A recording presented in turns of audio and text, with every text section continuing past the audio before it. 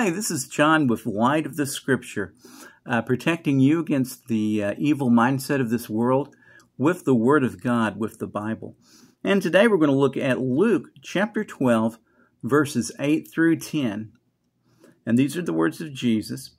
And he's saying, I tell you, whoever acknowledges me before men, the Son of Man will also acknowledge him before the angels of God. If we have faith in Jesus Christ, and if we're a Christ follower, then we should be willing to tell other people about Jesus. And our witness, our testimony, is actually a portion of our salvation process. We actually have to have confession of our faith in Jesus Christ for us to be saved. We're saved, of course, by faith.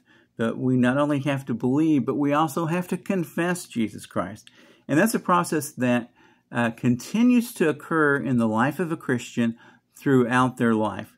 So if you feel ashamed about Jesus, then the Bible says that he will feel ashamed about us when it comes time to face the judgment. And he'll end up saying, I never knew you. Depart from me, you worker of lawlessness. And but he's going to welcome you into his kingdom with open arms if you have relationship with him, and if you are acknowledging him in this life.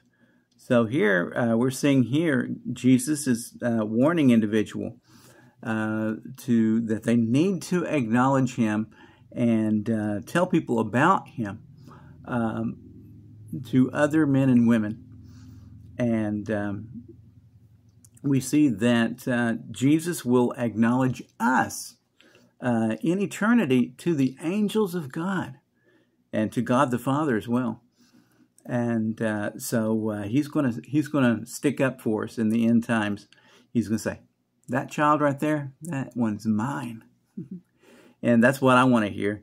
And I want to, just fall into his open arms and just meet him face to face. And have you ever thought about, coming face to face with Jesus? If you've got a relationship with him already, it's a beautiful, beautiful thing that you can be looking forward to. But if you're still living in sin, then that is a very, very frightening thing to think about.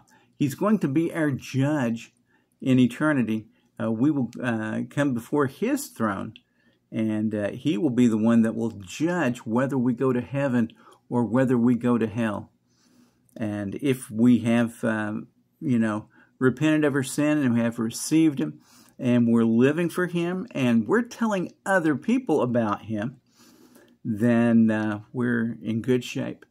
And if we're living for him, living a life of holiness, I pray that you have that relationship. I pray that you have made him your Savior and your Lord, that you have repented of your sin and you have received Jesus Christ, so that you can acknowledge to others the fact that you have accepted him as Lord, and you can actually possibly even lead them into God's kingdom.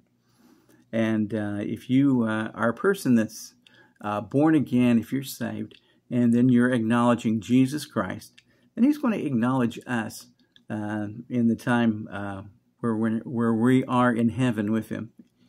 So be prepared for eternity. Be prepared in this life as well.